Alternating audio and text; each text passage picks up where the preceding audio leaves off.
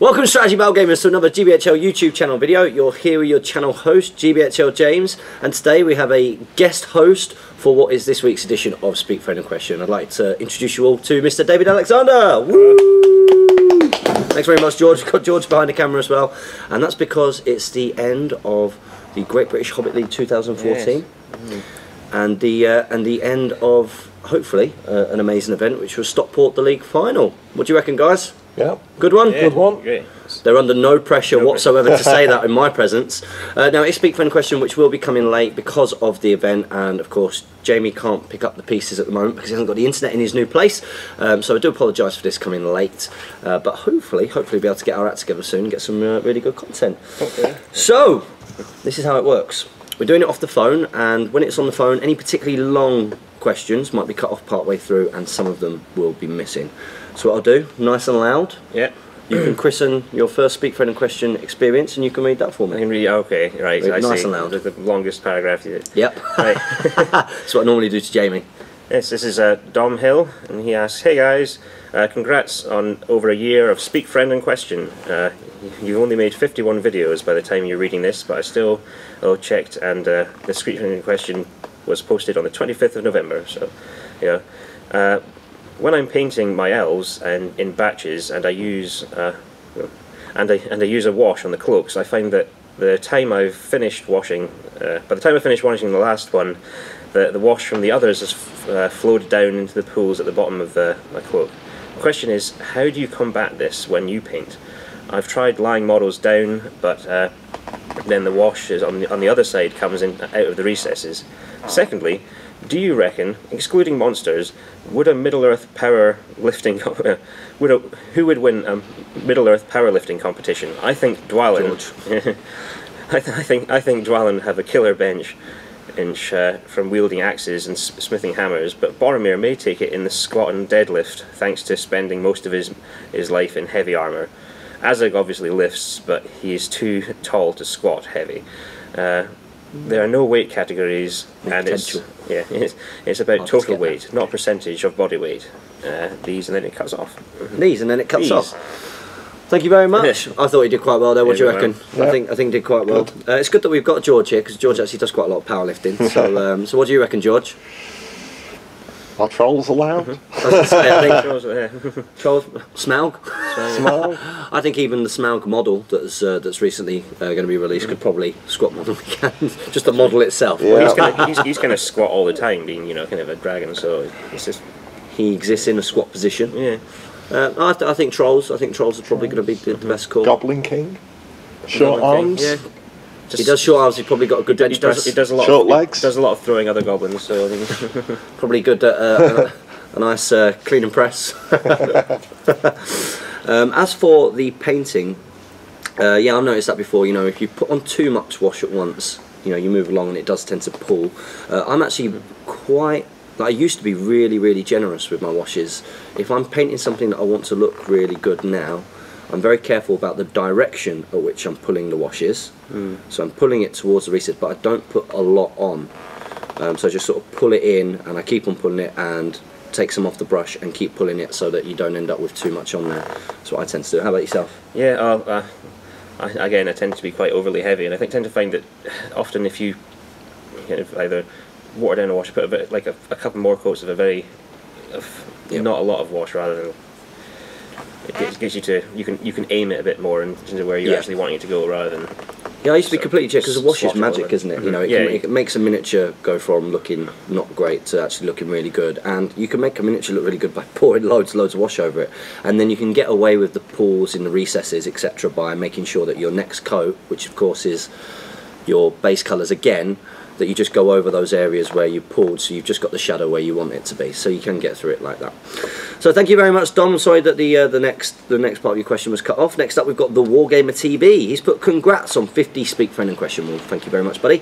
He's put, I'm currently working on some Hunter Orcs, and I've just read the FAQ that they can have half a bow limit instead of the normal 1/3.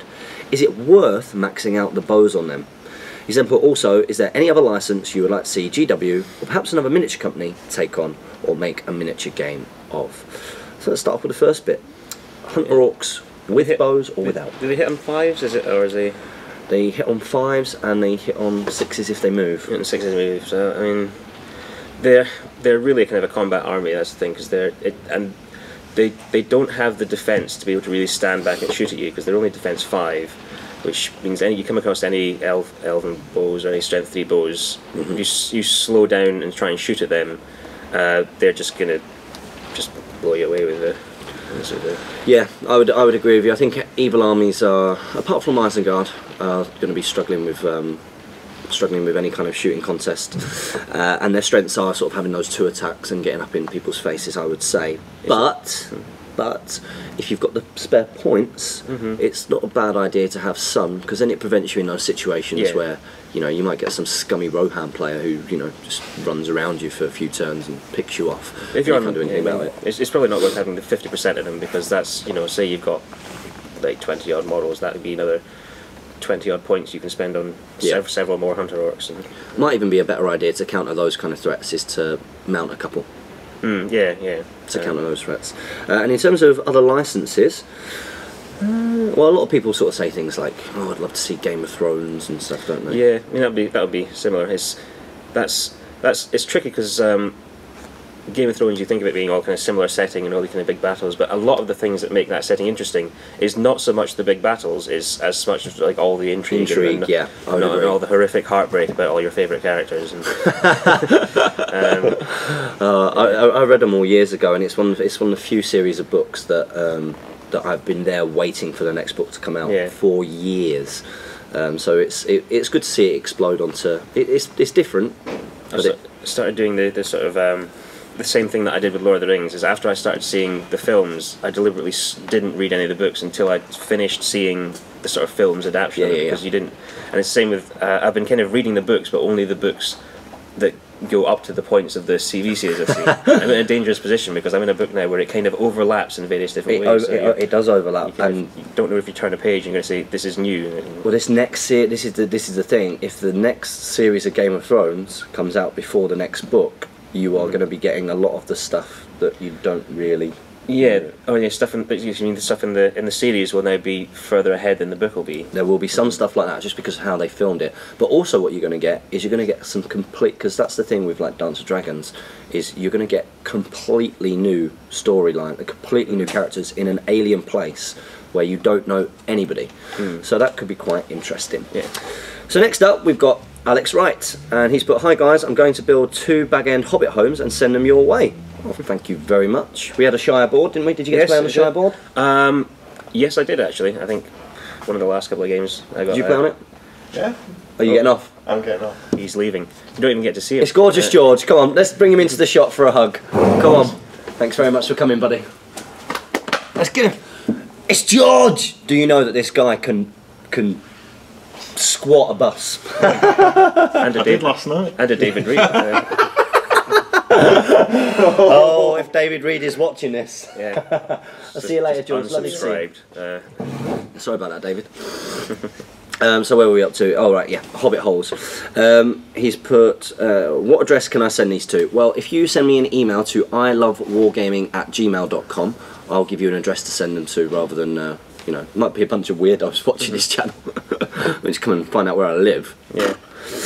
He's put also, you suggested the Lake Town terrain for an epic layout. I agree. That would be great. Yeah, that'd be cool, wouldn't it? Yeah. Lake Town terrain. It has to be like an entire board that's made of it. It's just It'd be brilliant. Well, it'd be a nightmare for cavalry players. Same with the Goblin Town boards that you've seen. A lot of leaping over things and falling into deep water. Yes, I would not like that. He's put, this Lake Town would be half burned after a devastating Smaug attack. What a neat idea. And one other question, what do you recommend for transporting your miniatures when travelling so that they are protected? I use a Games Workshop case, so it's not ideal. I've used the same half-broken Games Workshop case that I've used for a dozen years for most of my models, and then I'm kind of the worst person to ask for this because I'm quite known for using all sorts of weird boxes just to transfer things. Like most of my army comes in the old kind of butter and kind of. Oh yeah, I've seen your Tupperwares. Yeah, Tupperware's not a bad idea. Tupperware. And layers of kitchen roll between things. I've seen that quite a lot, and I've used that before. Where you've got Tupperware bubble wrap, and then you've got like loads of cotton wool and stuff. That can work. But then cotton wool ends up getting into your minis. You have the really tricky things like fell beasts and stuff, and there's either no good way of doing that, or I think you do what.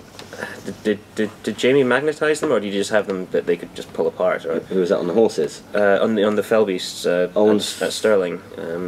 Was it Jamie who had that? It might have been. Somebody did. I noticed his were disassembled at one point, which might have been. Some people get the custom boxes, don't they? There's a lot of new custom boxes where you've got like the inserts can be for things that are monster size, things that are cavalry size, etc. It's just like a big thick thing of cute columns that you can take out, whichever ones you want for the size. And they tend to just be like a cardboard box, effectively, that's got a handle, and obviously opens up like a lid. But then you've got some really kind of they're deeper than the Games Workshop tray, so I think they're better. I think that's probably the way I'll go. Now, interestingly, our next question is from Mr. George Perkins, who could have asked this himself here and now. I'll let you read this one out. All right. Thanks. There it is.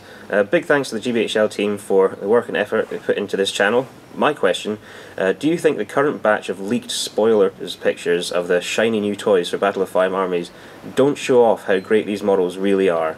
For example, Toriel Mirkwood Exile wasn't inspiring in the leaked pictures, but once I saw it in the flesh, it was great. I would completely agree. Now, some of the prizes, the raffle prize. You won a raffle prize, didn't you? Yes, I did. To the heartbreak and disappointment of all, I took the Thranduil and the Foot and Mountain. The raffle was quite popular. We had 5 good prizes. They were different to what was in the rules pack. But I did put in the rules pack new releases pending, because I knew there would be some new stuff. And there was like a Legolas, the new Legolas Foot Mounted. There was Thranduil Foot Mounted. There was the Mirkwood Armoured Captain. There was Toriel, and there was also the Armoured Bowman. I would completely agree with that.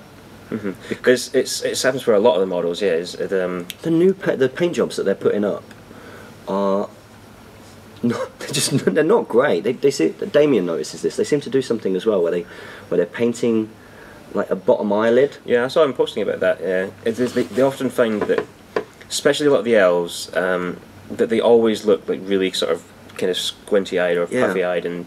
In a strange sort of way, and not. It's like their Alfred, the Alfred that they did.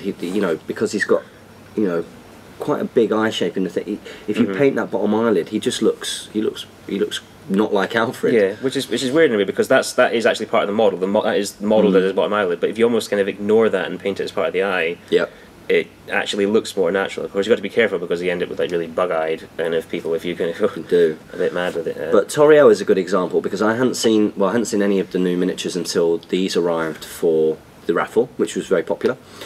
And Toriel in particular, the fine class Toriel actually really looks like actress. I don't know if I ever knew. Lily. That's the second name.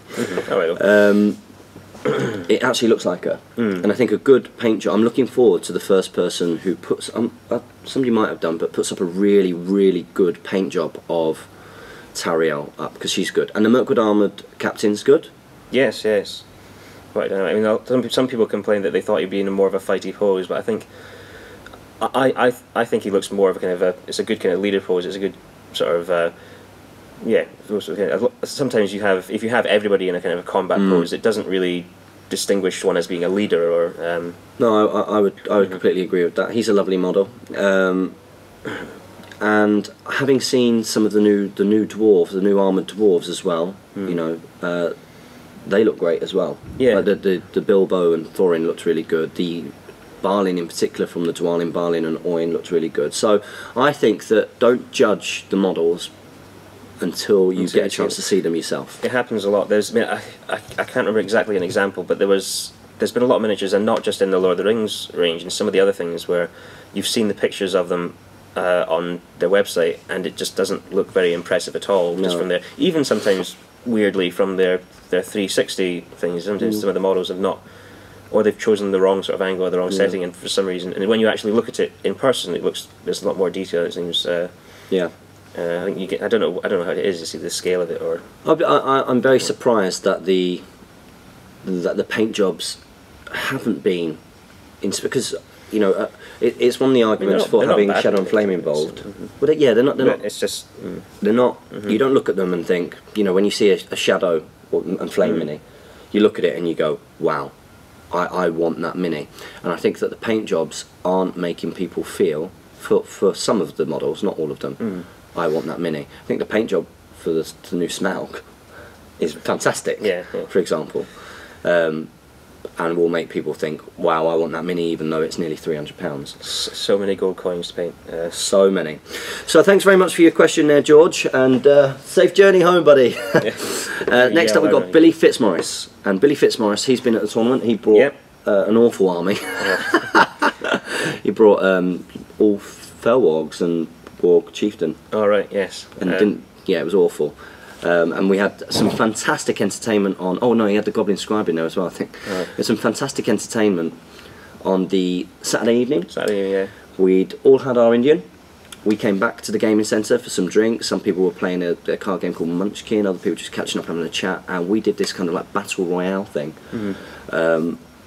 I was in the card game for a while, but I think everyone there was kind of looking over, saying increasingly there's something a bit more exciting going on over there. Trying to rush through the game. It was very exciting. Basically, everybody pulled out a hero of some kind, and you worked clockwise, which was the genius part of the game. And you had to do all of your, you had to do your move, your shoot, and your combats, etc. And any heroics that you had in that bit. And of course, this shouldn't work. This game was amazing. It was amazing.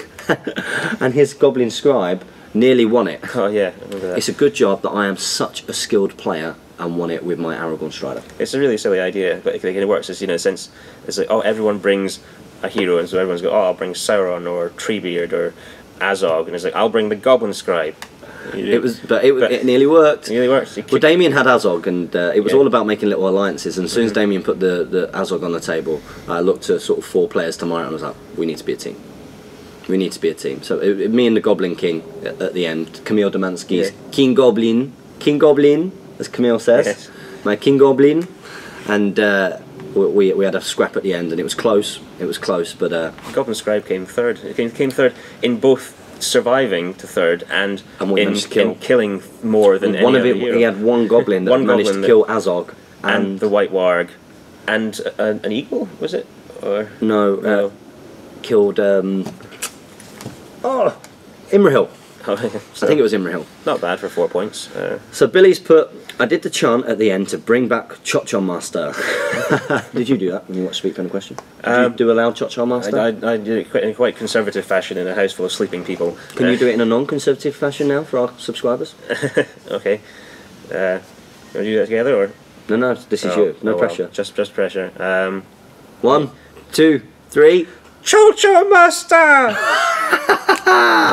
that was brilliant. Almost. I hope you all joined in. Yeah. That was very, very good. One time only. Cheers, guys. You made me feel ridiculous. This plan better work, James. We hope so. Hopefully see him back. So as for my question, James, after hearing how poorly the DOS sourcebook sold, do you think it's still possible to turn the GBHL podcast into a business? Cheers again, guys, and I shall see you both next week. Very good question. Yeah. I can't imagine it sold as poorly as that. I mean, it just made me... The one... Unless it sold 999 copies, but even that's, it's not very good for a worldwide sale and a print run. And you imagine that the print run must have been between 5,000 and 10,000, the first print run. Yeah, kind of a licensed film of that, size as well. You would imagine that, but I can't. Yeah, I don't see it. I mean, everybody could get out there and support their Hobbit hobby now and go and buy a DOS source book. Yeah, might be too little, too late. But we have talked about this lately. There can be a self-hurt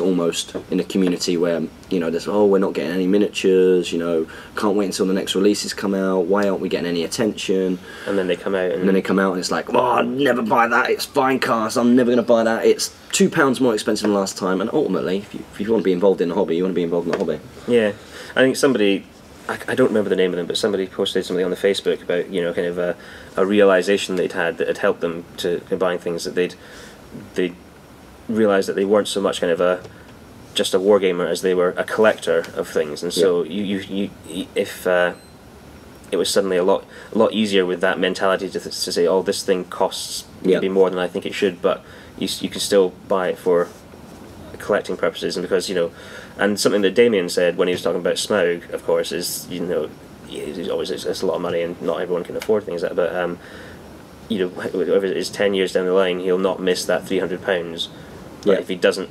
I have said the same thing, because there are. I mean, I've said it in a lot of recent videos. I feel like I've got a lot of things that I would want, but there are certain miniatures that you've got to really, and you've got to do this, because when I got involved, there was still a lot of the metal miniatures that then very quickly went out of production, that were on the website, that you were thinking, well, I don't really need it, right? I don't need it. I'll get it another time, and then they went out of production, and then you're gutted that they are then out of production. And I've started looking at it like that. If Smaug went out, would I be gutted that I couldn't get my hands on a Smaug? Yeah. It's for 3 times as much on eBay. And Damien's right. Am I going to, in a few years' time, am I going to miss the money that I spent for it? No, I'll make it back. I'll work around it. So that's how I think about it.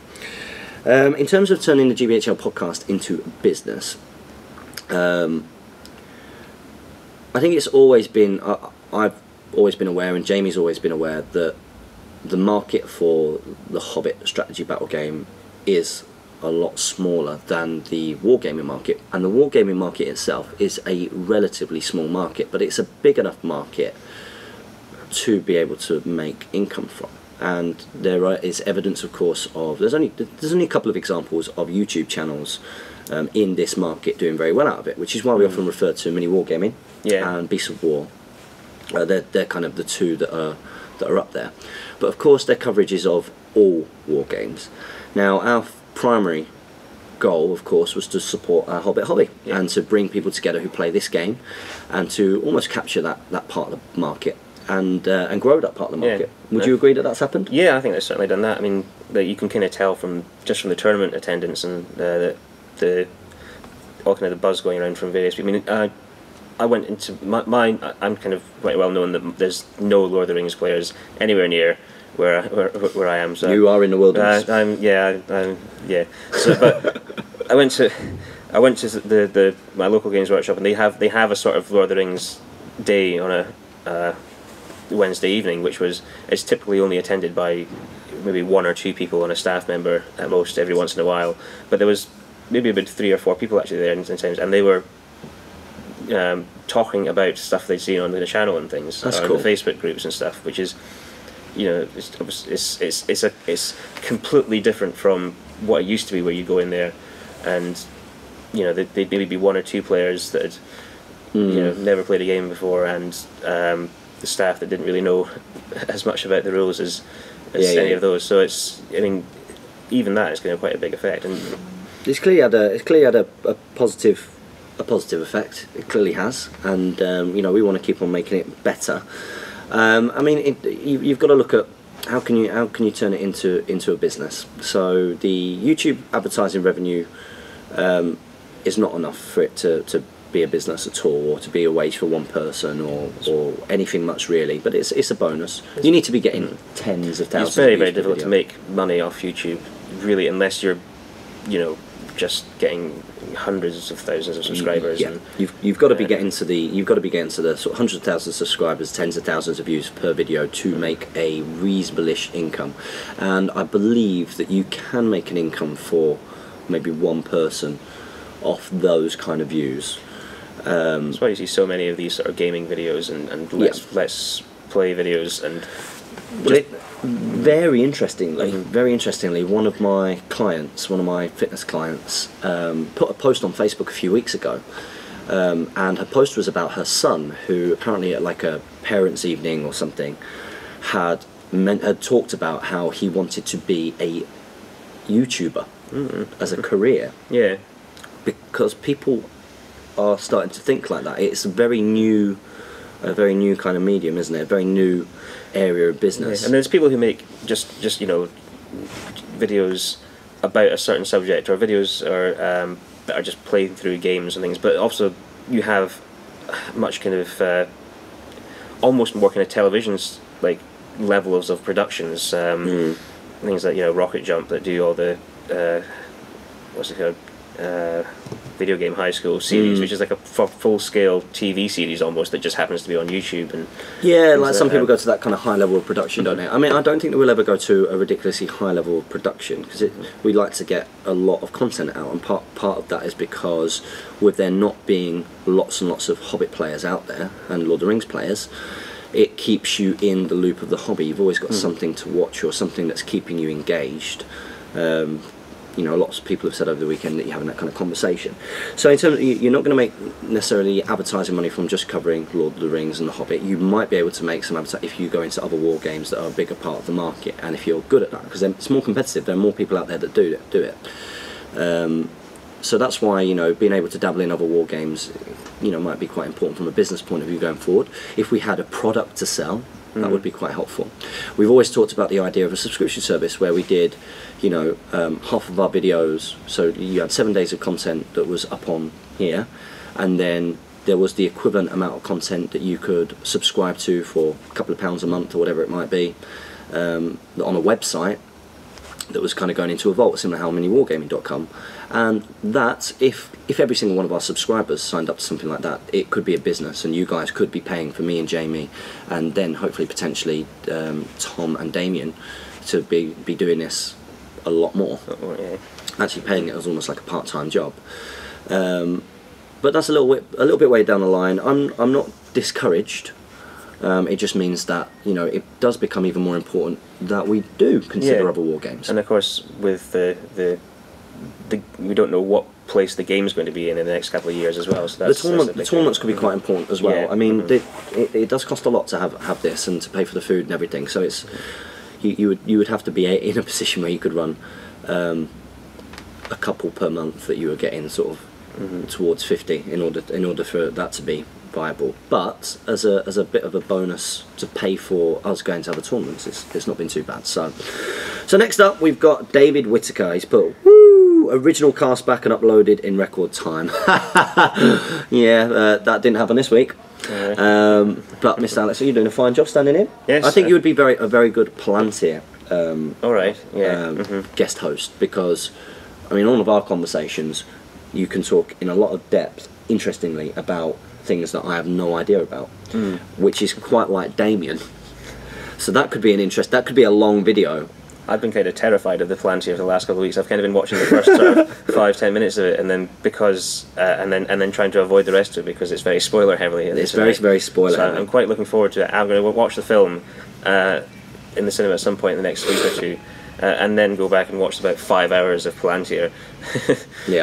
Over a weekend. And it is better when there's the two of us together, but it's not always possible because, of course, there are not paid slots for us to do this. We're just trying to do it in our spare time.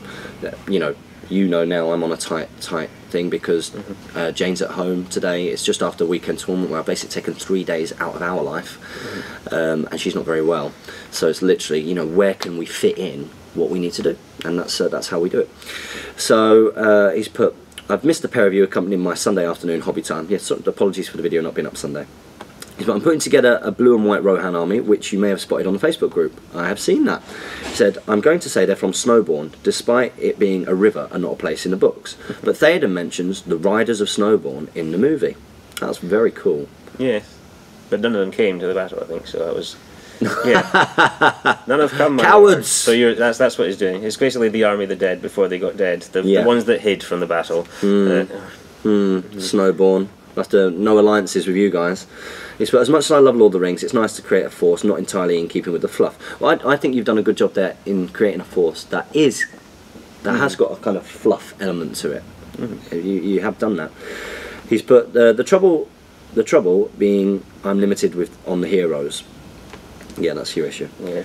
He's put, so do you think using the Rohan hero models with head swaps would be good enough way to suffice as counts as, since 90% of the model is there? Lop Aemon's head off, pop Aragorn's on, use Aemon's profile but call him Steve of Snowbourne. Rest in peace, Chochol Master. Oh no. I think so. I don't see any problem with that. It's still the model. Especially if you're going for a kind of a themed thing. Obviously, a lot of large Rohan armies can't really work without Erkenbrand. They don't, and you only have Éomer as your very good sort of fighting hero. So I would, if you came to my tournament and you were like, I've got a fluffy army, I've converted the Rohan heroes, so they are some, but they are clear. So, for example, you've got Aomer's body. Yeah, you've got another head on it, but it's Aomer's body, horse, that kind of thing. As long as in your army list, you know, yeah, you can put in brackets Steve of Snowborn. You can put that in brackets, but as long as you're putting down Aomer, Knight of Pelennor, and as long as you're making sure your opponent is aware. You have to be very clear with them that just, you know, this guy, I'm calling him this, but he's Earthenbrand and Exactamundo. So yeah, I wouldn't have a problem with that at all. So next up, we've got a real life Hobbit. A real life Hobbit. It says, hey guys, my question this week is not really Hobbit related, but I'd just like to know simply, what do you think to Billy Boyd's The Last Goodbye song to go over the credits? Personally, I like it and much prefer it over Ed Sheeran's I See Fire. Well, I do like Ed Sheeran, I have to say. But I think that The Last Goodbye is very good. I haven't actually listened to it. I saw one trailer for The Hobbit and I've been avoiding videos ever since. But I can see you it being cry. quite, yeah. I can see, because he did the song sort of midway through Return of the King, and he's I think around the same time I'd listened to a lot of his other kind of stuff that his band had done. That's right, yeah. He's very good, and it's a very emotional song. And if you watch the video for it, there are lots of sort of emotive Lord of the Rings clips mixed in with emotive Hobbit clips, which means that, of course, you know, if you're big fans like us, it's almost definitely the end of Middle Earth on screen in terms of Peter Jackson, Middle Earth. Almost certainly. So yeah, I very much like it. I've tried to, you know, as I'm walking around the house, whack it on my Spotify and stuff, because I've got it on my and put it through the Sonos system. But Jane does not like it. She thinks it's depressing. So I can imagine it being a bit polarising. Next up, we've got Peter Sanson. He's put, hello, getting harder and harder to think of SBG related questions. So an off-topic question. That means that you are becoming educated, my friend. Yeah. He's put, what did you think of the teaser trailer for the new Star Wars movie? He's put, also, does it help you if I share your videos to my account, even if no one watches it there? Have fun. Yes, it does, because it's interaction. It's any interaction. Comments, likes, shares. Sort of just statistics. Yeah, because it helps the algorithm of why things get watched. In terms of the Star Wars trailer, did you see it? Are you a Star Wars fan? I did, yes, I did see it. It's quite interesting, of course, because J.J. Abrams has also done the Star Trek one, and there's a similar aesthetic, I think, running through it. It looks like a J.J. Abrams film. I thought it looked very cool. Yes. The CGI was much better than the last three, you know, the 1, 2 and 3, which I thought was a massive step backwards. I mean, it doesn't show very much. It just shows a lot of. It doesn't show very much of who's who and. No, it's definitely a teaser. It's not. It is a teaser, and it hasn't. But it's done its job, because it's made me look forward to these movies next year and make me feel like it's going to be better. It kind of reassures you that the Millennium Falcon still looks exactly like the Millennium Falcon, and the X-wings still look exactly like X-wings. And that's no better way to turn on a nerd. You know. I know what that is. Stormtroopers are slightly different but the same, and I know a lot of people have not been that happy about the lightsaber. That they came up with, because of the design, because it would slide through. Well, people say that, but I don't know. I think it's you can see on the hilt that there's a bit that sticks out. So he's not just going to slide his hand all the way up it, but at the same time, that's just as easily as someone holding a regular lightsaber wouldn't just go and grab the blade. But it makes it look more like a sword, which I think in the original trilogy there was something that George Lucas had told off the actors for swinging them around, because no, these are like big heavy claymores. Which is what the original lightsabers were started off as, and then of course they became kind of like twirling batons in the new trilogy. Yep. So I think it's going to go back more to being sword fighting. Yeah, that'd be cool. That'd be cool. So next question we've got. I am Jamrod or Jirod 13. He's put, hey guys, it's been a few weeks since I last asked a question, but I was busy with my university exams. Good luck. I hope you did well. He's put, but that's all done now, so it's time for some fun. Yes, it is. Just a quick question this week regarding fell beasts. Forgive me if this has already been asked before, but what fell beast should one take? It would seem that a horned fell beast would be beneficial for greater hurl range and for punching through those beefy dwarven battle lines. Also, an armoured fell beast has a slightly higher survivability. Are either of these options viable over a normal fell beast, or are they just not worth the points cost? Cheers, lads. They're usually viable, but the fell beast itself is so cheap, essentially, that usually, I mean, like, a named fell beast is 170 points anyway. That's about the same as any one of the most expensive kind of heroes, so adding more points on them, you're going to reduce your numbers for an inch of extra hurl distance. Or, I mean, the survivability is good because they can be killed by heroes reasonably easily, but again, heroes might often be going for the wraith instead. Yes. And it's the you could go for your armoured, and that's going to help you against certain bowfire and stuff like that. But really, because fell beasts are already cheap, and you've just made this point, because fell beasts are already cheap, the moment that you start putting them up and you want it as part of an all fell beast army, then that's not going to be great. But maybe doing it, if you've got one and you need that to be your big beefy thing. If you're fighting against other fell beasts, take horned fell beasts and then just hurl these other fell beasts around. I'm sure, did James Braun do that to I think Ed? it was, I think a couple of years ago. I think when Ed, I think somebody else had mentioned in a video when all the monster rules had only just come out. So yeah, hope that answers your question. Make sure you ask a question next week. Next up we've got Barry O'Neill, and he's left for Ireland this morning after being at the Stockport League final event over the weekend. Yes, he got his There and Back Again award, which instead of 3 times in a row, well, he's been 3 times. I thought, I'm not going to give him a certificate this time. I'm going to buy him a pint.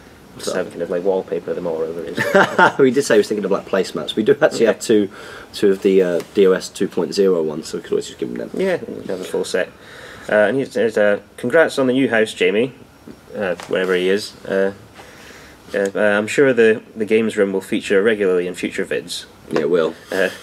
No question this week, just checking in, and if you film this on Thursday, I'll be seeing you tomorrow. Keep up with the great work. Well, unfortunately, Jamie couldn't be at the tournament this week. I was absolutely gutted. Yeah, that was horrible. He spent the whole year. He's been at every tournament this year. Just gets pipped to 3rd place because of Callum's little run. So this is really his chance to pip back, and he only needs like 1 good result really, because his 2 kickers aren't great. And then he could not get out of work because of the holiday set. He just couldn't get out of work, and he's devastated. I'm devastated for him as well. I mean, you were hosting this one kind of on my own, so purely to try and so that he could still play as well. Well, I offered to do it when the guys from Cheltenham couldn't run the final, and I was like, it's too good opportunity to miss. We've run 2 great tournaments here. Let's run it. And he was like, I don't want to run a league final. I've got a chance. I said, I'll run it. I said, I will do this by myself. And then he could not make it, so such a shame. However, he did come on Friday, and he came up here to film Speak Friendly Question as I was getting stuff ready, but he was delayed because of the trains, and then I had to run and get the trophies because they'd been engraved, and by the time I'd come back, because we had crazy hailstones, didn't we? That was mad.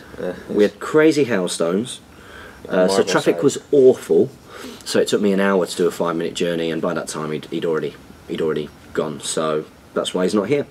Thanks very much for coming, Barry, and I'm sure we'll see you again soon. Have a good Christmas. Next up, we've got Dr. Dan. He's put, hi guys, congrats on reaching 50. Bit late, I know. It's alright, listen, better late than never. He's put, question for this week, when is your next battle report coming? Used to come thick and fast and thoroughly enjoyed the Black Gate. Well, that's just not happened because of how life is at the moment. Of course, this, as we've said before, this isn't our job, and we've done pretty good to be able to get out, on average, sort of 1 big battle report per week, and then maybe like a smaller battle report or a Delius Warbands, or some weeks you've had 2. But with Jamie not being able to do any filming at all, because he's been moving house, he can't do any video uploading because he's not got the internet yet. Run up to Christmas as well. Run up to Christmas, so we're all busy with that. Tom and Damien tend to only get together to film the Palantir, and they don't live really close to each other, so that's a bit of a journey. And I think people think that me and Jamie live closer than we do. You know, it's an hour train journey for Jamie.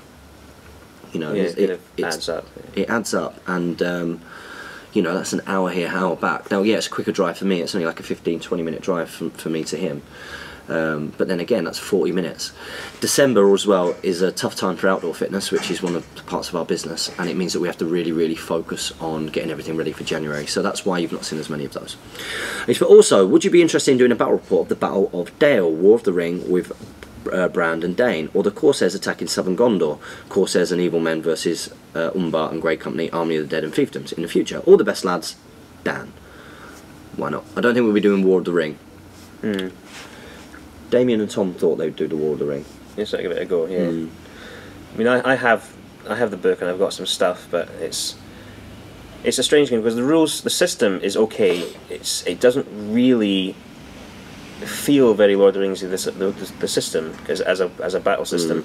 But the big problem with War of the Ring is the profiles and the profile balance, because the way they transferred it over is they, rather than try and transfer over how various armies in SBG behave, they just sort of transfer over the stat lines. For example, so elves have, you know, their high fight value, and but they're still only defense 5 and their high courage, but they pay points through the nose for having the high fight value, which helps in SBG, but is not that useful in War of the Ring. Apparently it's a very easily broken game. Yeah, very easily broken. Easily broken game. I don't think we'll be doing it as War of the Ring, but in terms of scenario-based battles, you will see more of those over the next year.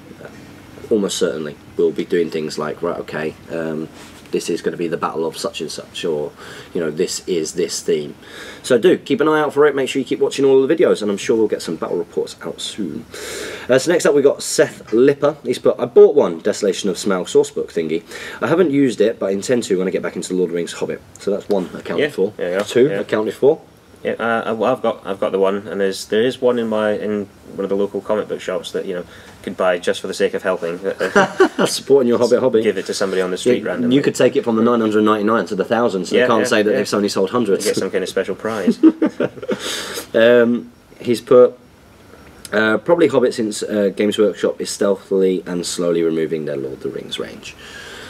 Well, stuff has gone and then come back. Some stuff has, yes, or that they've found more, like listing Dalamirs as Grimbolds and things like that. But yeah, it's not so much, I guess, that they're trying to sneakily take them away. Is that there's only so many things that they've transferred over to Finecast, and because they're not making metal things anymore, they've only really got left what they had to begin with. So things that they had loads of, things that that were either because they came out early or they were, you know, more mass produced, they'll run out a lot slower. But some of the things that came out more recently had small runs, things like, I guess, Thryden and Gildor, when he was around, they only came out from like a White Dwarf or a source book, had a short run, and so they never made very many of them, and so they disappear first earliest. And of course they do. Of course they do. And if you don't want the Hobbit to sort of go a similar way of things disappearing, you've got to get out there and buy it. Although having things done Finecast means that they can kind of produce them, and because they make them, they're still making the models out of the same material that they made them with. So it's just much easier. So next up we've got Larry Miller, and he's just been at this tournament. Lovely to see him again. He bought was it like an unarmed sort of themed of the dwarves when they go into Lake Town? Yeah, something like that, wasn't it? Very interesting. Spends the entire tournament talking to you about all the most broken combinations you can think of, and then just takes the most terrible fluff. The most terrible thing. It's lovely lad. He's put, so as the league nears its close, what's been your favourite memories of this year's tournaments? That's a hard one. God, I've been at a lot of them. I've been at more than I've ever been before, but still probably only about 5 I think I've been to. But yes, I mean, a lot of the time it's just seeing the people. It's people that you've seen around a lot of satellite things, and it's actually getting to play, you know, them, or getting to play somebody's signature army that you've kind of theorised about, and then. But I'm trying to think of a particular moment that was. I'm trying to think of a few. I think if I go back to. Okay, so the first one this year was Huddersfield. I think the most spectacular thing there was a game versus James Braun, where it was my first time ever playing against a wizard, which was Saruman, and he absolutely bossed me and had beaten me, and then somehow Like everything was dismounted. I had hardly anything left, and there was a massive point swing as I somehow managed to kill Saruman. After he decided to use his staff and go combat wizardy two-handed staff to finish me off. And there was a dice roll with everybody sort of crowded round. I've never felt dizzy with a dice roll. That was pretty good in that first tournament. A lot of it's been a social thing. So this weekend, for example, there was a huge amount of relief for me on Saturday at how well everything had gone. And that was a really good feeling. In the evening, I let my hair down, which I wasn't planning to do. I let my hair down and enjoyed the night because day one had gone so well. And that was a good feeling, really. Just sort of seeing everybody around. It's the culmination of the community over the year, wasn't it? Just Yes, yeah, it kind of all... Yeah, it's all kind of encompassing. I remember probably one of the most individually sort of interesting moments was not actually doing any game, but it was probably in Throne of Skulls. Your kind of epic battle of, what was it, Alfred versus what was his name? The elven character. What was it? Oh no, was it not the Goblin Scribe versus? It was Goblin Scribe versus Lindir. Lindir. Rolling the foam dice. I would rather not talk about that. But it was just so amazingly cinematic in terms of, it wasn't just a case that you lost, it was amazingly cinematic the way that you'd used your might point to win the fight, and then you passed his fate roll, and then didn't have the might roll to win the next couple of fights. And it was awful. No, that was, those things are good. Yeah, I'd say my first experience of Throne of Skulls and the night out, that was pretty amazing. It's an awesome place, Warhammer World, isn't it? Yeah, and the bar and the food and everything, just really good. No, there have been lots of sort of standout-y moments, I think. Lots of standout moments. Nights that we've stayed at Damien's, and Selwig was really good with those guys. So yeah, it's all been pretty amazing. It's been a great year, and hopefully this weekend did the year justice. I think so. Thank you. Next up, we've got Zarfai Engel. Oh. Right. Again, missed 2 weeks. Darn.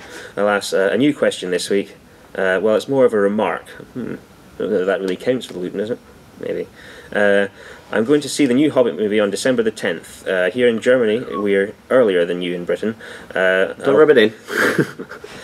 I wouldn't be able to see it that week anyway, too busy. I'll be seeing it at midnight, and I've been counting the hours since the 25th. I've probably annoyed everyone around me, but what can you do? Looking forward to your review. Oh, thank you very much. Well, make sure no spoilers on the Facebook group. Yeah. No spoilers, please. No, we're going to go watch it on me. It's quite dangerous. There's a lot of videos that have been appearing, even the last couple of days, saying, oh, major spoilers, and then a thumbnail, which you want to not look at. And yeah, the admins have been hot on it. I'm part of the admin group for the Great British Hobbit League Facebook group. And there's lots of chain threads where they've had to quickly delete things, and even banning people because it's the same people putting stuff up as well. So, which is a bit of a shame. We're going on Friday morning. We're going on Friday morning / lunchtime. Me, Stephen Crow, Jay Finnegan, and I think Jamie's coming down as well. So that should be good. Looking forward to that. Next up, we've got Kurt Leach. He's put, what do you think of 6 crossbows and Vrasku outshooting 18 Watches of Karna because Fury keeping the crossbows alive? You'll be able to quickly do the maths in your mind. Would it be better not giving Watches of Karna a bow and using them, not giving them a bow and using them only for fighting, and use Warriors of Karna for shooting? The Warriors of Karna, they're just regular Harajam with some kind of upgrade, aren't they? Or with an upgrade which makes them the same points as a Watcher of Karna, which is why that doesn't. No, I mean the interesting thing about Watchers of Karna is that they are very good in combat and very good at shooting, but they are, of course, they are fragile because they're defense 4. They used to be defense 3 when they first came out, and so they weren't probably that as scary. But so how many crossbows was there? There was 6 crossbows and Vrasku, so that's 8 shots a turn. So 4 are going to be hitting. You're going to be wounding on 4s. That'll be a big thing. 4, yeah. They'll so be wounding you should be killing 2 a turn, and they'll be wounding you on 6s. So you're killing 2 a turn. So Isengard kills 2 a turn. Then you got 18 Watches of Karna shooting on 3+. 3+ if they don't move. So yeah, 6 hitting. 12 hitting. Sorry, 12 hitting. Yeah, 12 hitting. So you expect 2 wounds. But if you've got Fury, it's 2 wounds. Well, 2 wounds, and then potentially 1 more for the poison. With re-rolling one's poison. So maybe 2 and a 6th Or, but then you've got the might of Rasku as well. Yeah, and yeah, because he can call heroic accuracies to get to them, and they're good in combat. It depends. It kind of depends what you want your army to do. If this is kind of thing, but writing army lists, it needs to be focused on doing a particular type of job. A lot of people have, oh, I've got a whole bunch of shooty guys, and I've got a whole bunch of really great combat guys, and then they kind of like move the combat guys forward. They try and play it like units, and they leave the shooty guys behind to shoot. And so you send like a third or half of your army against all of theirs, and they eat you, and then they come and eat the archers. So if you're doing like if you're going for just an all-out shooty army, it's better to have Watchers of Karma with bows than Haradrim with bows. They cost the same as well. They cost the same. With you just the have the higher attacks.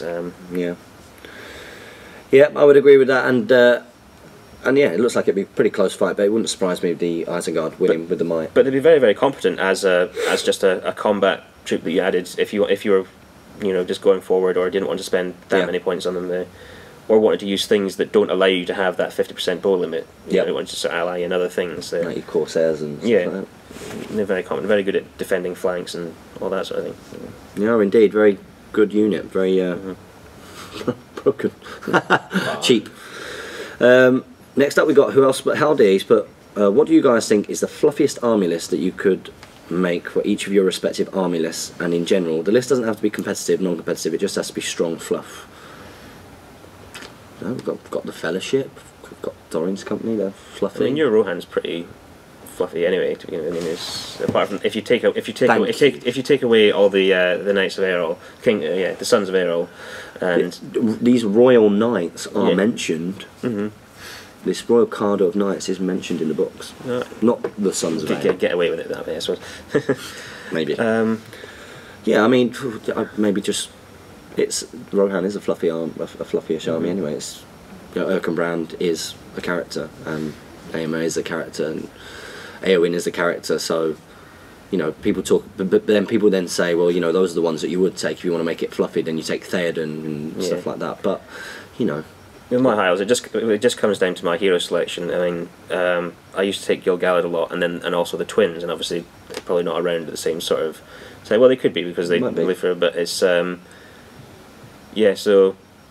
it's more if I was taking the twins, I'd have to probably take Eristor more often than Gildor, and I'd have to start taking Elrond, which would be an unhappy time. But yeah. Brilliant.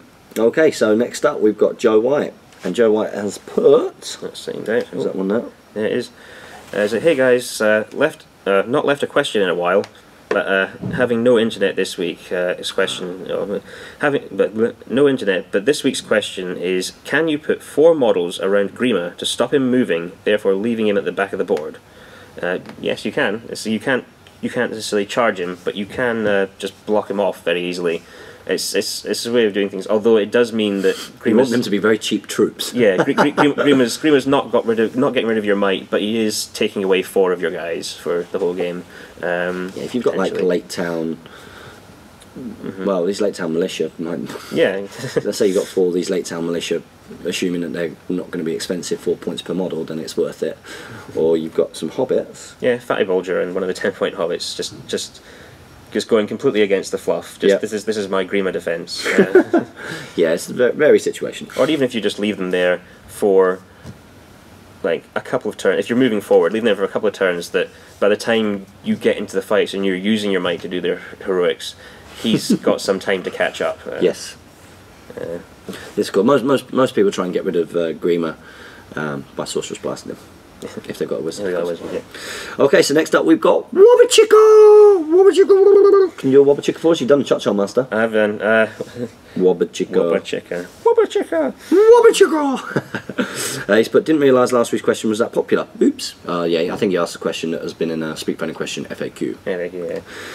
He's put, glad to see I've stolen Churchill Master's crown. It sits very well on my head. My first question this week is hopefully not one you've answered so far. What do you guys want for Christmas? SBG and non-SBG related, of course. What do I want for Christmas? I don't want a lot. We've got the wedding coming up, so I haven't asked for anything. I think the one thing I did mention is I did want Bernard Cornwell's Anglo-Saxon Chronicles series of books. Okay. And that was that. That's what I want. Yeah. Good for when we try Saga. How about yourself? I've been having, I don't know. The question is, I've had a terrible time not really knowing what it is. I've been a terrible person to my family this year. But just every time I get asked, I say, well, you know. But I've kind of been with these new Hobbit ones. I've almost kind of been trying to wait till the rules come out to see what would be the most useful thing. But of course, the rules aren't going to come out till next weekend, and then it's kind of everyone's having panics and running around. But take the gamble. You'd be like, well, you know, I think these will be good. I quite like when you see the rules, you'd be like, no! I think one of the things I mentioned to somebody was one of these daylight lamps to sort of help with your kind of painting. Cause, that's a good idea. That's a very good idea. Daylight lamp. Writing that one down. That's good. In terms of SBG, what would I pick up for SBG? I've not got anything. I wouldn't ask for anything for SBG for Christmas at the moment. I might get some of these new release, these new elves and stuff, because I can't come up with a new idea for armies without also being elves. But, the next part of the question. All right. We've got, secondly, if each GBHL host was a character from the Hobbit films, who would be who? Is GBHL Tom Keeley due to his dashing handsomeness? Well, interesting. We have done this in the car journey before, and I think that when it was done, we did Lord of the Rings as well, and I think I can remember that, if I remember rightly, that Jamie was Gimli and I was Legolas. Okay. And that Tom was Pippin, and yeah, I'm in trouble. I've got to get back in a minute. Oh dear. Yeah, I did say I was just nipping out to let you guys in the gaming centre. Oh dear. See. To my channel, I'll get back. I'll get told off, and this was for you. I'm sure I can remember. Priorities, right? What's that? You got your priorities, right? Yep. You're not. And I'm sure that Tom was Pippin, and was Damien Denethor? I can't remember. From the Hobbit movies, I'm not sure, but that would be an interesting. Does he throw himself off a lot of tall buildings? Why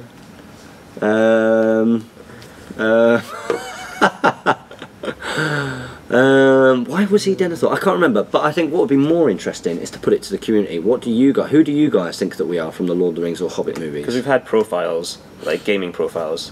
Yeah. And just, you know, a lot of them were silly, weren't they? Apart from the ones that said that I was strength 10 and defense 10 and fight 10, because obviously I'm nails. Yeah. I'm not going to complain because he's just going to push me over. Okay, so thank you very much for your question, and we'll put that out there to the community. Who do you think that the GBHL hosts are from the movies? So next up we've got HW Russell. He's put, hey guys, I was wondering if lances can be used as spear support once they're dismounted. No, they can't. There is one type of troop, the Haradrim Raiders and a Serpent Guard, because they have a thing that's called a War Spear, and it's something that when you're mounted, it counts as a lance, and when you're on foot, it counts as a spear. But they're the only ones. So if you're on foot, a lance is kind of useless, other than looking interesting. Did you hear that? That was definitely a kind of like a GBHL Jamie-esque answer. Just saying. Yeah. Just saying. So that means that we can move on to the next question, which is Vincent 1989. He's put, congrats on number 50. Thank you very much, buddy. I hope you go on for a while to come. Otherwise, I don't know what I'll paint to. I'm sure we will try. And this has become my hobby as well. So doing this is like part of my hobby. So yeah, expect to see more of me. He's put, what's GBHL plans for the new year? What can we look forward to seeing? Keep up the good work. I know that we've been working on getting everything together to do the fellowship campaigns. Fellowship. I remember you were talking about that, yeah. Yep, we're looking to do that. We need to do another season of Middle-earth's Deadliest, and we will need to do Middle-earth's Deadliest Monster or Middle-earth's Deadliest Heroes, which we're thinking of. A four-way battle companies is something we're thinking of, where we actually bring in players that are in the area, or like someone could turn up like yourself, and we tell you, right, we're up to this number of points now, and you come down and we actually play against people like that and bring in other companies. We've got lots of things in the pipeline, so keep watching. Oh, we're also going to be doing a lot of the sourcebook reviews, so like doing like Kingdoms of Men week breaking everything down, which should be good. That'll be Jamie and I. Just in time for you to entice you before they all go out of production. Yes. Next up, we've got. I don't know if you know, I'm racing through them now. The clock is ticking. Thank you very much for helping me with this, by the way. Oh, that's great. David has actually brought down the old Battle of Five Armies. Yes, 10 mil? Is it 10 mil, 15 mil? Yeah, 10 mil. 10 mil. It was based on the kind of War Master rules. It came out around the same time that the first source books, when they first got the license for the books and could do kind of Hobbit stuff and things as well. Although someone was saying that one of the things they got the license for the film for SBG was one of the requirements was if they also did another different type of system based on it as well. I think someone was saying. So it's one game in the box that contains like all the elves, all the goblins, all the wargs, and we were gonna do that. We were gonna either try and play it. Depending, I didn't know whether Jane was working or not today, but she's not very well today, so that's why I can't do long. We were going to try and play it for a Let's Try Tuesday, and then when I came in before, I said we'll try and unbox it for a Let's Try Tuesday, but I don't think we'll have time. Yeah. But can I just say, it was lovely to see it, and I can't wait to play it. And if anybody out there owns the Battle of Five Armies box set and does not want it, please contact me at ilovewargaming@gmail.com, and maybe we'll come to an arrangement, because I'm looking for it. Okay, so Avatar of Odin, he's put, haha, sorry about my name, guys, when picking it. Oh, he's changed his name. Alright. But I wasn't predicting anybody ever having to pronounce it. I believe the important part, coinus, would sound like coinus, based on the ancient... Oh, I got it right here. Original ancient Greek, which is, well, never mind, that's not going to help, I suspect. If you still read this, I have since changed my name. This, of course, is the hobbyist known formally of coinus of Polemo... Not doing so well with that one. Polemocrates. There we go. Pomocrates, I don't know. This week's question, given that one of you plays a skirmishing cavalry force and the other is less charmed of that playstyle, what you say that? Jamie used to say to me, because I beat him in a lot of our early battle reports, and he used to say it's because he wasn't playing it how he played at tournaments. He said, which is that kind of move, shoot with his elves, like shoot, run away into woods, shoot, when you get close, nature's wrath. It's not a very exciting game to watch, though. It's just no, it's not. It's not. Which is one of the reasons why I've sort of upped my ratio of Sons of Ale recently. He's put, what do you feel is the correct etiquette would be for such an army in competitive play as well as a friendly play? After all, one wouldn't expect normal archers to charge straight in, either retreating for as long as possible. Cavalry archers just happen to be better at that. On the other hand, running away very slowly diminishing the enemy force for 2 hours isn't great fun for either player, I'd imagine. I'd agree. Then your question cuts off, so I'm really sorry that I can't answer the rest of that. In terms of correct etiquette, well, a lot of you have got to remember that my learning to play the game has been very visual for you lot. Like when I got involved in the channel, I had literally only just learned to play. So of course you're also learning to win, and you're looking at it from, well, I was looking at it from just a tactical point of view, like a strategic and tactical point of view anyway. You know, what would you do in this situation? Well, of course this is my advantages. But yes, I would agree, doing it for a whole game is not exciting. I tend not to do that. I tend to do it, make my opponent make a mistake, get into better positions, and then crush them. I guess it depends on what the game is. I mean, if it's just a casual game, and depending on the attitude of the players, you know, if it's quite clear that you're kind of playing in a tournament style, let's see if this army could beat this army, then that's going to be good. But if you're just trying to have like a fun game, you kind of don't want to do that, because I've got an army that can be quite shooty and quite hide at the back, and you always feel a bit terrible when you're just staying there doing that, because you know you're not giving your opponent a particularly fun game. At the same time, even at a tournament, because I find if I think that I can probably beat this army in combat, then I'll probably stand and shoot at it for a few turns and then kind of go forward, because if I think I'm more likely to win, then and if it's only usually if I'm doing well and I've got a chance to do very well, I tend to play a bit harder. But things. But if you're kind of mid-table, you're just trying to have a fun game. You can Wow, we've got loads of questions. Loads of questions. Okay. Nice one. I'll shut up. No. I was just looking then. I was just scrolling down. I was like, wow, there's a lot of questions. So we're going to be reasonably concise now, I think. So sorry to anybody who is from this point onwards, but we're over an hour. Speak for any question. So I hope you guys have got a lot of good painting done. So next up we've got 19 Mark F91. Put, hey guys, rules query question here. Greener's attached to an enemy shaman's warband. The shaman cannot cast Channel Fury due to not having enough might. The shaman decides to cast normal Fury on one will instead. Later on in the game, the shaman manages to get out of distance of Grima. Can the shaman now cast Channel Fury with another available will? I don't know if recasting an exhaustion spell is allowed. Thanks. Happy strategy. Yeah, it normally recasting an exhaustion spell, there'd be no point to it because it's already there because your will is there. Mm-hmm. But yeah, there'd be that would be a situation where you could do it. Obviously, you'd only be able to use one dice and just sort of hope. And of course, I suppose that the exhaustion spell that you had cast would still be there, wouldn't it? If so, it would be no risk. You kind of risk losing your might, but yeah, you're gonna and you're one dicing your channel version. But I think it's unless it specifically says in the rules that you can't cast a spell that you've already got, but I don't think it does anyway. I think it's that would be a good situation for it. Yeah, I'm going with that. Next up, we've got Duncan MCs. But hi guys, thanks for answering my question last week. In the loop now and all that. Yes, you are. What does being in the loop mean? It means if you asked a question this week, you have to ask a question next week, and then you're trapped for the rest of time. That's right. Well done. And a quick note before this week's question. I am one such bleep who has taken on the electric wires at Tough Mudder, got zapped in the head and momentarily blacked out.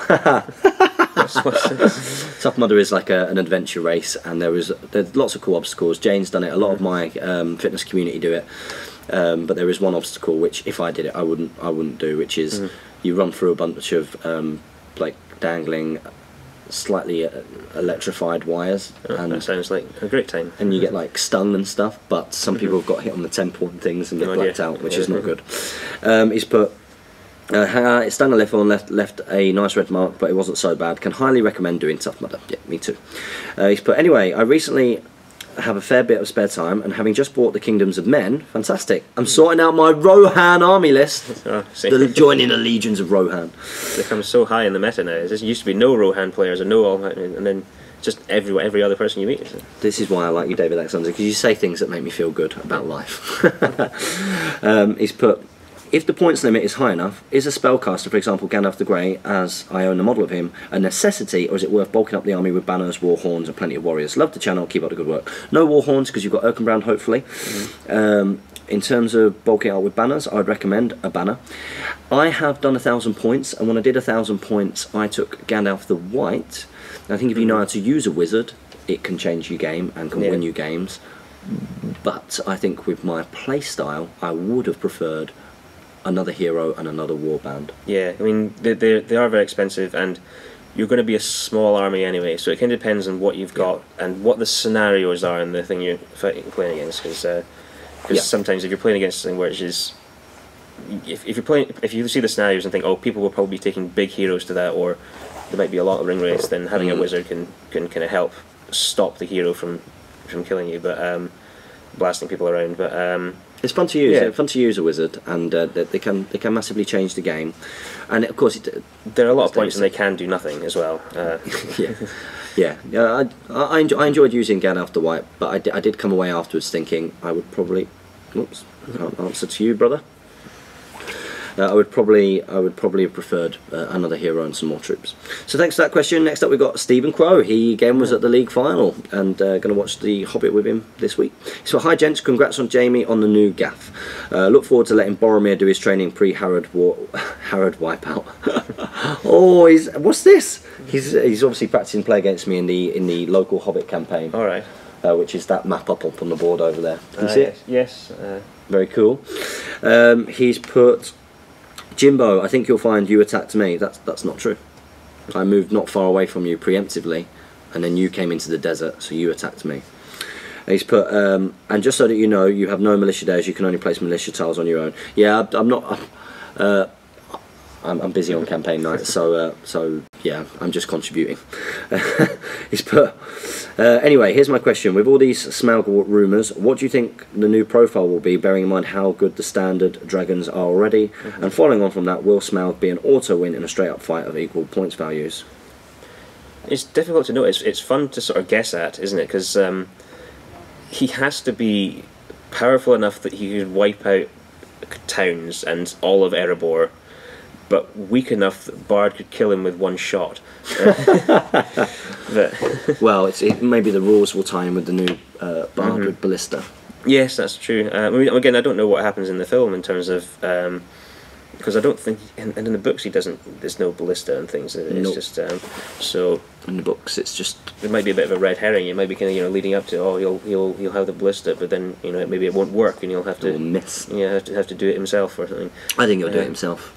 But, because he has to be one of these interesting... The best super big monsters that they've made... in the early games, they just made them things being lots of points and all the stats very high, and they're kind of unkillable, but they're lots of points.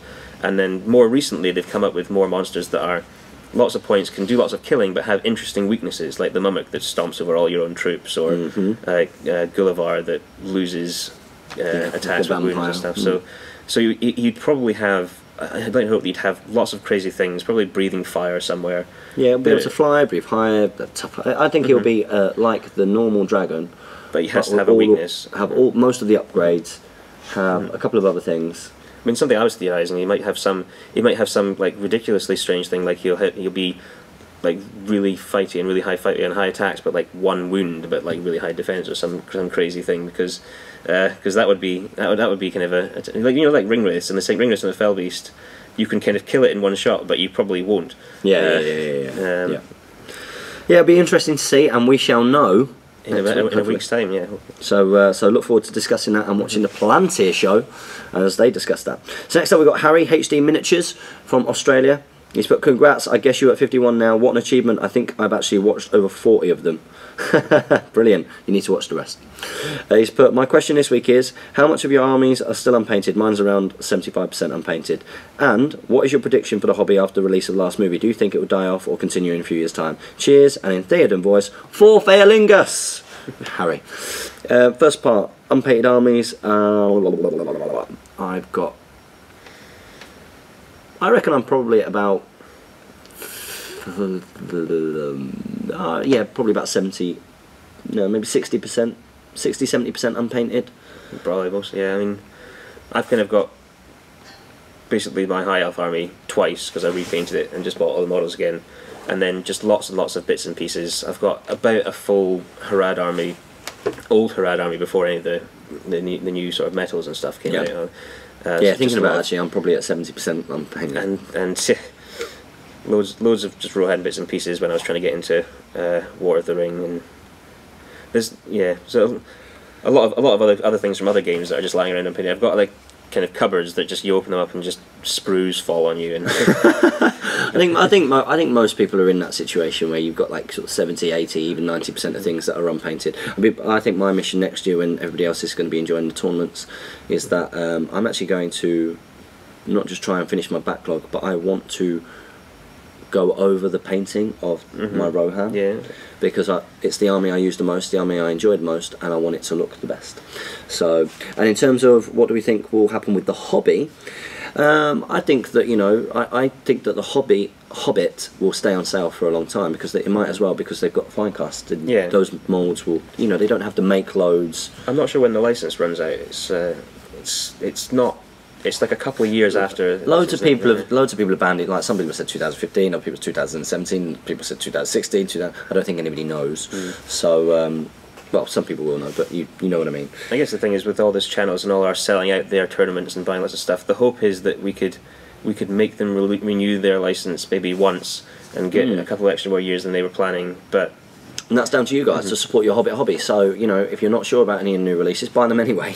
Buy them anyway. Even after the workshop stopped doing it, the rule set will still exist. The rule set will still exist, and the community that's been built will still exist. So that's the good thing. That's the good thing. Next up, we've got Lixation. He's put, hi guys, just wondering if you would ever consider doing a Harad versus Gondor for battle companies. Additionally, when using Betray as part of a Haradrim army, is a normal Ringwraith from Fellbeast adequate, or is it expected to make a conversion? Thanks. No, I think it varies. I mean, a lot of people prefer the aesthetic of just prefer the look of the unnamed sort of ring wraiths. I'm kind of similar as well. I mean, I took a Knight of Umbar to Stirling.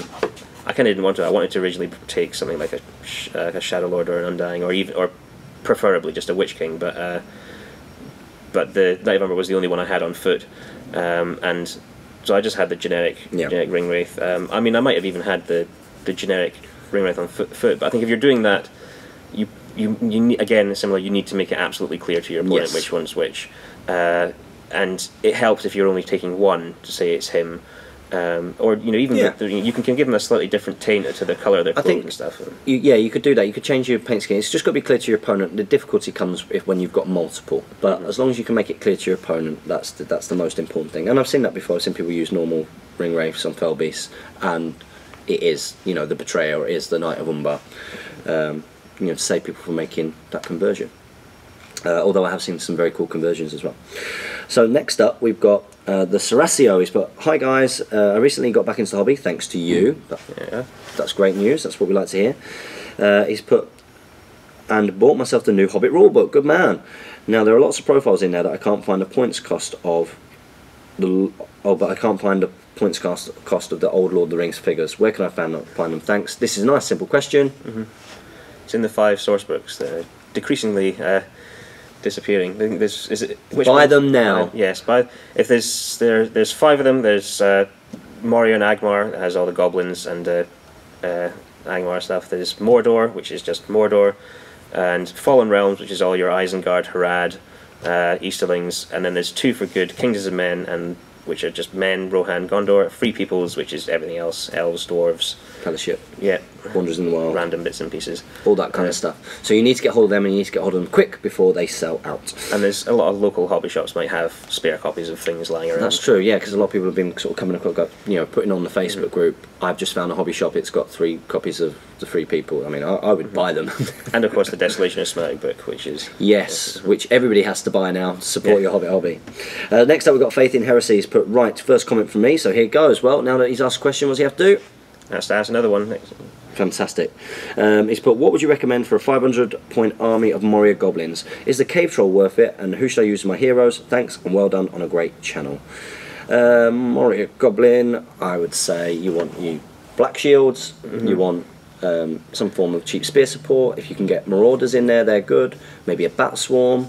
That could be quite handy. Yeah, the thing with it's quite an adaptable army, because you can either have masses and masses of numbers, or you can have enough numbers to equal the numbers of someone else, and then a lot of toys. Like the cave trolls. They're more worth it now with the brutal power attacks, but the defense 6 makes them very, very vulnerable to other heroes. Defense 6 fight 6 means that there's a lot of heroes with Elven Blades that will just beat them and wound them on 5s. Shut them up. And, so yeah, maybe not, but it should be good fun. You could probably do better with 2 marauders and. Okay, what I'm going to have to do is I'm going to have to pause this, and I'm going to have to make this phone call. Oh dear, I'm in trouble. Okay, so let's get this up, and we'll have to go through this quick. Okay, so next up, we've only got 2 more questions. That's all right then. That's good news. That's good news. Okay, hi guys, I listened to you. This is Sean Shaw. 100. He's put, "Hi guys, I listen to you as I paint, so I actually listen to more than 29% of your videos." Brilliant stuff. Yeah. But my question is, this week I played dwarves and my regular opponents played Rohan. This tends to involve me being hopelessly outmaneuvered, picked off at range before the surviving lot of dwarves are ridden into the ground. How do you recommend countering this? Cheers, and keep up the good work. I would say lots of defense 7 makes it very tough. Tough for their shooting, because 6s and 4s to shoot you then, isn't it? 6s by 4s to shoot you then. I would say do not make the mistake of trying to chase after them. Try and use the terrain and be mindful of what the objectives are, rather than the cavalry themselves. So, are you playing high ground? Well, just focus on the objective. Are you playing hold ground? Focus on the objective and stay together. Yeah, get to the middle and then try and... Yeah. Are you playing domination? That's going to be tougher for you. Focus on 3 objectives. 2 of them at least, and then try and get one towards the end. Dwarves can bring shooting, and their shooting would, if they had enough of it, would be more worrying to a Rohan player than the Rohan shooting would be, because it's higher strength and yeah. But yeah, But then again, a dwarf bow is don't just play shorter range. Yeah, don't just play pitch battle fights just because it favours certain armies. Like if you play a multitude of different scenarios, you can help. Work through the scenarios and focus on those, and that would be a good way of battle because they're there for a reason. And finally. So we will have to rush off. Yeah. It's Dave Egan. Can't think of a question this week, so I'll just say congratulations on Speak Friend and Question 50, lads. Well, thank you very much, Dave Egan. And thank you very much, Dave Alexander, not just for helping me out with this, but also for helping me out on Friday with setting up the gaming hall and for attending what was hopefully an amazing league finale. Yeah, it was great. So I'm about to go and incur the wrath of Jane, and deservedly so. I did say I was only popping out for 20 minutes. So what are we on now? Just over an hour. So guys, as always, make sure that you comment, like, share and subscribe, that you follow us on Facebook and on Twitter, that you like our page. Support your Hobbit hobby. And happy strategy battle gaming. Woo!